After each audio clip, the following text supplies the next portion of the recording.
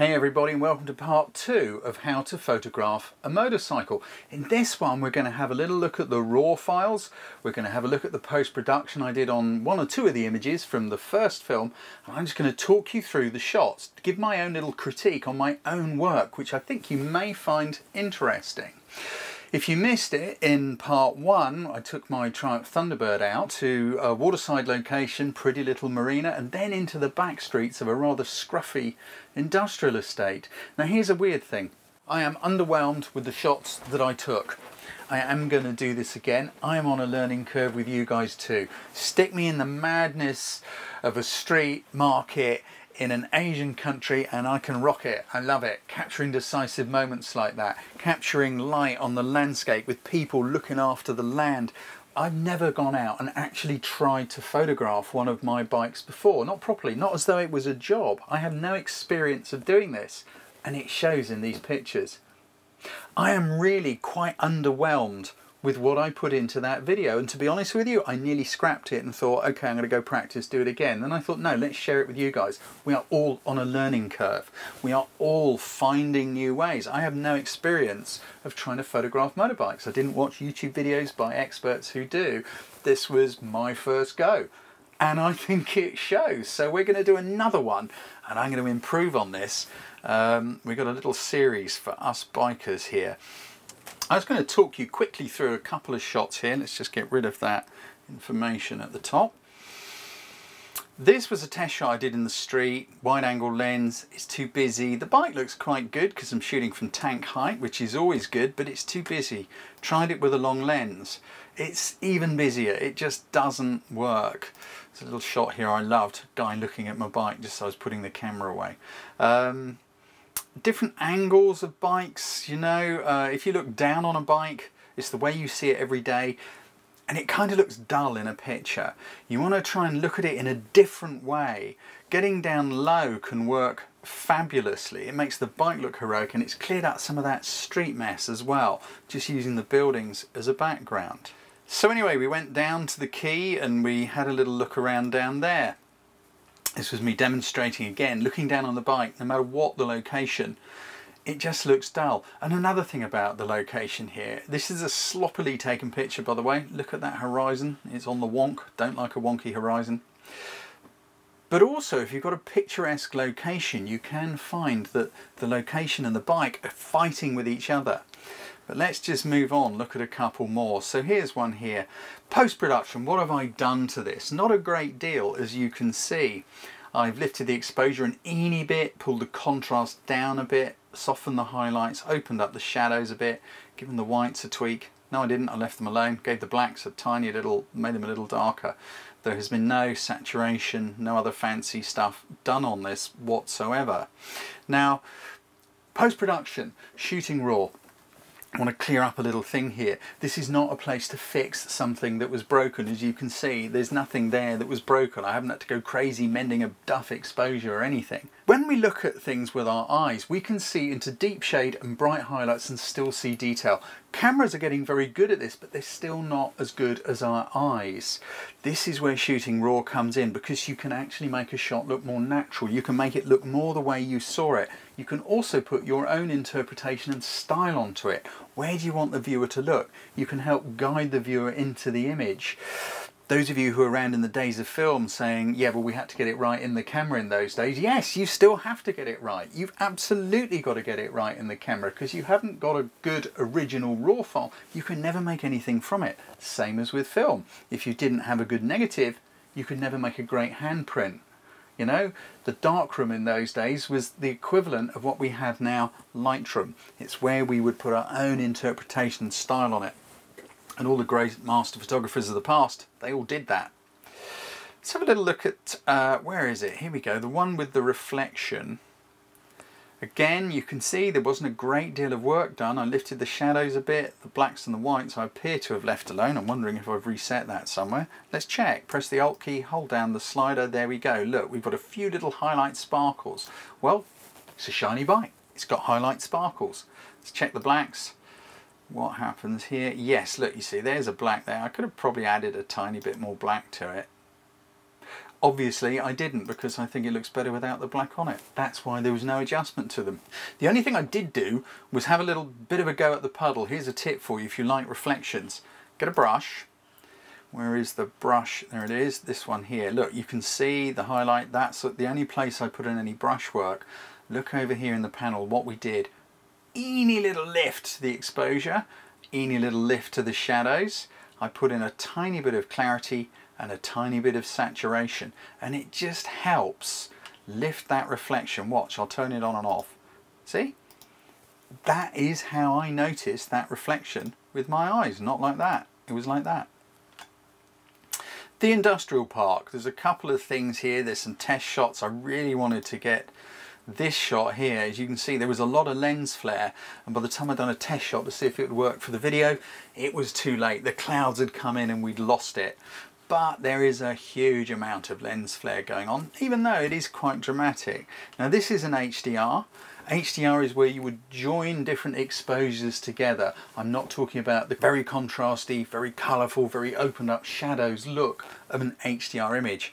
High dynamic range. It means capturing highlight and shadow detail in the areas that the camera can't see it, and you do it by blending 3 different exposures. I will show you in a moment. That one there, I said at the time I didn't think it worked, and I think it works even less now I look at it.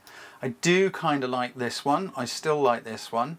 I like the messiness but the slight softness going on in the background. I like the bike. It sort of stands out where we're shooting at tank level. That seems to work. It's a nice angle. We don't normally see a bike at that angle. What did I do on this?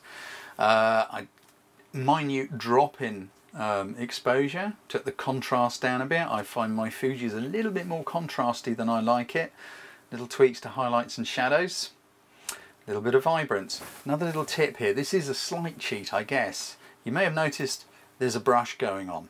If I come over here, look, if I touch this, you'll notice I just brushed that area. What was I doing? What was I up to? I'm shooting with a kit 18 to 55. I don't like the word kit actually. Kit lens. It's an 18 to 55 lens, the one that came with the camera, and I love it. However, it's not a super wide aperture lens, and I wanted to help the bike stand out from the background. So all I did was just reduce the highlights a tiny bit because there were some bright ones. That helps the sky, and I took the sharpness off. Yeah, I took the sharpening out of the background, which just helped it. Let me show you what that looks like. So here it is with my adjustment, there it is without. You can hardly see any difference to that adjustment. Look where it says Veolia over there. You can see a minute difference, but not much. But you can certainly see a difference in the sky, where I just helped those clouds down a bit. This is what I mean. I could see detail in them, but the camera couldn't. I do quite like this. With the, you know, the background of the messiness. I like this. The bike stands out well. Nice colours. Again, post-production, look. I brought it up, what, 1% with the exposure. Contrast down. Usual things, not very much. I did add a bit more colour into this one, but not a lot. Let's reset it and have a look. See? Oh yes, and I corrected the verticals. Because we're shooting from a low angle, we're looking up. And you see how the lines on that aluminium, or aluminum as one American corrected me on the previous video, thank you sir, the aluminium siding there, the verticals are converging, they're going like this, and I don't think it looks so good. So I put in a little bit of transform. This is one of the things which I really like, because we don't see verticals doing that with our eyes, do we? They look straight. So I did it here in Lightroom, but minimal adjustments, as you can see. Now let's have a look at an HDR. Where is one that I like? That one's not bad. That one's good. So let's have a look. Which one is that? That is 81. Here we go. It's this one. So here are my 3 shots. What am I doing with an HDR?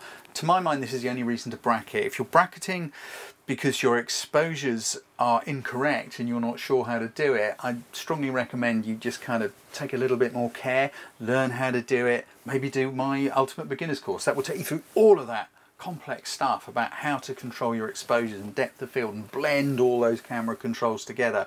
There's very few controls on a camera you need to understand. There's only a handful. Most of it are features added by manufacturers to convince you need to buy it because it's got more features, but most of them are generally not a great deal of use. So how do we do this? First of all, I find the exposure where the histogram is as full as I can get it. Here it is here, look, there are no adjustments on this at all. The histogram is clipping at either end because the highlights are too bright for the camera to get and the shadows are too dark.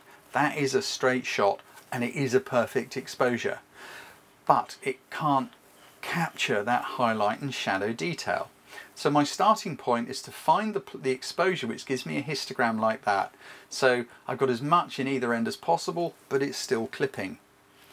I will then take one shot which is 2 stops below, and as you can see, look, we've got no burnout in the highlights. All the bright area in the sky, it's all there, you can see it. And then I go the other way and I do one 2 stops above, and now the shadows are opened up. This one is for the shadows. We then blend them together here in Lightroom and end up with that. Let's just quickly show you that if you don't know. Select the 3 you want. I do Control or Command click, and then we have Photo Merge HDR. Lightroom has a good old squiz around, finds all the highlights and the shadows, finds out what it wants. I tell it to do auto settings, that means it does its best guess automatically. It's a starting point, it's somewhere to begin. Here we go, and this is what Lightroom says it should look like, and it's done a pretty good job, hasn't it? Let's just do that. Let's just merge those together. And here we go. Now which one is it? I've got to find it. So here we go. Here is the one that Lightroom made. It's done a pretty good job. This is what I did with the shot that Lightroom made, and I just brightened it up a little bit because what I will have done is a little bit of brush work. Look, this one, actually I added a tiny little bit of clarity. Let's put that on all the time so you can see. So to this area I added a bit of clarity and a tiny bit of exposure just to help it on its way. The sky and this background area, I brought it down a fraction darker, and I did that sneaky little trick of just taking off the sharpness. It's not a huge amount. Let's turn it on and off so you can see it. Let's hide that overlay. Look, you see it's a very subtle, very small amount. I just darkened it a fraction, darkened it a fraction and just put on that softness. And that is all there is to it. So keep your eyes open. I think when the weather improves a bit, I'm going to go back, find some other places, and I'm going to redo it and show you what the results are. If you're interested to learn more about using your camera, please take a look at my Ultimate Beginner's course, because that will give you all the information you need to know about stops, how to do that, you know, what do I mean by 2 stops, exposure, all that stuff. If it's confusing you, please take a look at that. If you want to learn more about Lightroom, I've got a couple of Lightroom courses. Just pop onto the courses page of my website, go have a look. There are little things clicking out up here. They might be up here, right, left, don't know. Click on them, go find out. Also, if you'd like me to send you some free stuff, please click on the one that is popping out now, because I can send you some inspiring articles by other photographers. I'll send you some weekly free video tips and all the rest of it. If you didn't like this video and did a thumbs down, please tell me why. I'm always interested. And beyond that, I'm always interested in your comments. There are links below. Go and check them out to more good stuff. Meanwhile, I look forward to seeing you when I go back and reshoot this, and we can have a look and see if I've improved.